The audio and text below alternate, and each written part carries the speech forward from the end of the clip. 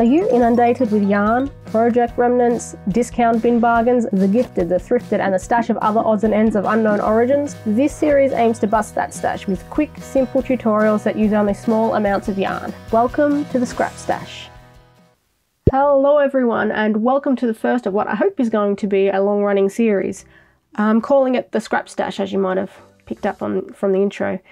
Basically, it's going to be a collection of small, easy-to-make patterns that use up scrap yarn. Again, you probably got that from the intro. Most of the patterns and tutorials I do on this channel, or plan to do in the future, are pretty large. Currently, I'm working on my easy pattern. If you want to see what that looks like, go check out my Instagram page, link in the description, which at this stage looks like it's going to be about 5 or 6 parts. And that takes a lot of work. So I'm thinking about breaking that up or supplementing it with smaller patterns sort of in between. And that's where the idea for this came about. That, and I had a lot of scrap yarn lying around. Today we're going to be making this little whale here, which is pretty cute if I do say so myself. And I'm going to be using up this scrap yarn I have. The purple is left over from my Espion. If you want to go see that pattern, check out my Instagram, again link in the description, and some other scrap yarn I had lying around. If you've seen any of my other tutorials, you know that I usually read out the pattern, and I have the written pattern across the bottom here. The Scrap Stash is going to work a little bit differently. I'm going to have the crochet footage on the right hand side here, and the entire written pattern is going to be on the left, scrolling up the screen. So I'm not going to read anything out. I'm just going to have the footage on one side and the written pattern on the other. The written patterns are all going to be very basic, beginner-friendly patterns. If there's ever anything in the pattern that I think needs additional explanation, I'll slow down the footage and then I'll stop and explain what or how to do something that I think is a little bit more advanced.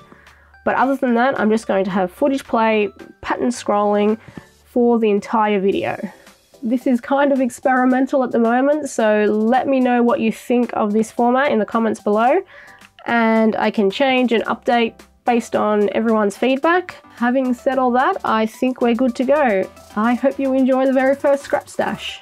The materials you'll need for this pattern are a 3mm hook, scissors, stitch markers, a needle, pins, stuffing or polyfill, and 8-ply yarn in white, black, and whatever colour you want the body of the whale to be.